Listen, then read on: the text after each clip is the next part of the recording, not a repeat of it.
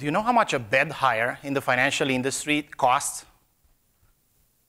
It's $375,000. And if you think that sounds like a lot, guess how much a bad hire in trading costs?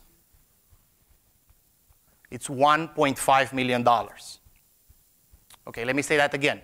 $1.5 million for even a single mishire in trading. And that is because of the large amounts of money that these guys control. We got this number from two of the largest banks in the United States. And this is where the problem starts. It starts right back in college, where finance students have little, if any, access to the tools that traders are using. And they rely heavily on textbooks and lectures for that, which is way too theoretical.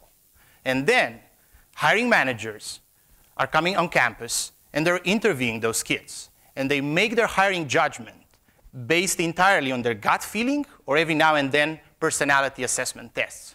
In a study conducted here, where we are right now, it was discovered that 95% of future performance cannot be predicted by personality assessments. Then they hired those guys as traders, and they use workshops and seminars to train them. And they're great at developing their knowledge, but they fail to develop skills and motivation. This is pretty much the equivalent of hiring somebody as a fighter pilot just because of the way he looks. Kind of like this guy here. Fortunately, the military doesn't do that, right? They used advanced simulators, and they used those to weed out the pilots that don't cut it. They can throw at them real weather conditions, real airport, real life scenarios, right? That is exactly what we have built at Traderion. Traderion is the most advanced testing and training platform for future traders.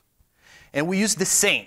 We use artificial intelligence, we use real life scenario, real data to see how people would react in real life conditions. Just to give you an example of one scenario, this is where the magic happens. This is market making. This is how these people are changing the world. In one scenario, one candidate has to decide by reading various economic news and indicators if he's going to buy or sell $500 million. And he has to make that decision in less than 5 seconds. And that's one scenario. But we have more than 2,000. And for each scenario, we're looking at 90 different indicators for each candidate, and we collect 1.5 million data points. The result is that report out there, and this report achieves two things. One is helping the recruiting managers make up to 90% more accurate hiring decisions. And second, it helps them customize the training and development plan for traders. This is the team that made all this possible. We're a team of 6, and we are the managers. My co-founder was a trader, and he has spent the last 4 years of his career hiring and training junior traders. I spent the last 10 years as a management consultant for the financial industry and in various management roles in high-growth startup environments. And our computer prodigy was a former international computer science Olympic and was trained by Google and Ubisoft. This is where we are right now. We spent 16 months building this product. And since we released it last year in July, we have trained and tested more than 330 people in 12 countries. And this is what we achieved for our clients. A junior trader in Europe is required to pass a dealing certification exam.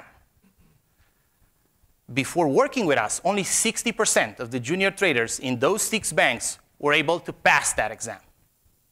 Since working with Traderion, that number went up to 84%. We delivered a 40% increase in performance for our clients. And that was in less than 9 months. As you can imagine, that's what you call a happy client, right? This is how the market looks like. More than 30,000 potential clients, banks, hedge funds, and universities. $34 billion in value, growing 12% a year. And we're talking about the financial industry alone. Who else is out there? It's a bunch of other people, but they're part of the problem. Large recruitment process outsourcing companies, but they use one-size-fits-all solutions. and the little company called Pymetrics, they're backed up by huge money, but they're limited to personality assessment tests. And they match those to the personality profiles of successful people in the same organization. And we can do much more than that. A question I'm sure you're all asking yourself right now is, how do we make money? We're charging the universities $100 a month software as a service fee for every student. And then we're charging the banks $1,400 for each candidate that they onboard. And later on, once they make the hiring decision, close to $10,000 for training them. As we continue to develop our software, our scenarios, and our subject matter expertise, we're looking to the future and already started planning to go into investment banking, corporate banking, commercial banking, and even insurance. We're really excited where this could go. At standard growth rate, we have projected just shy of $54 million in revenue within first 5 years. And that is with 24,000 users that we're going to train and test with Traderion. Today, we're graduating from QC FinTech. And I don't know about you guys, but we're going to party hard tonight. Tomorrow, however, we're going back to work, because next month, we're going to start demoing our product to several of the largest banks in the country, and we're going to submit our official proposals to them by the end of this year. We expect to begin the onboarding program with at least one of them no later than March next year.